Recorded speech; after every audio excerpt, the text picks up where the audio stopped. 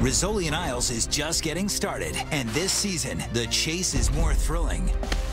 We got more. He's alive. I hate working on live people. The criminals are more daring. We're not looking for any ordinary killer. We're looking for a freak with a doll fetish. And TV's perfect crime-fighting team is ready for it all. How long have you been back? Hello, Jane. How did it go? My birth mother was an unwed college student. You found her. Don't you want to at least meet her? Tuesdays never looked better. We are grown-ups. If you're such a grown-up, then act like one. And stop this. All new Rizzoli and Isles, next Tuesday at 9 on TNT.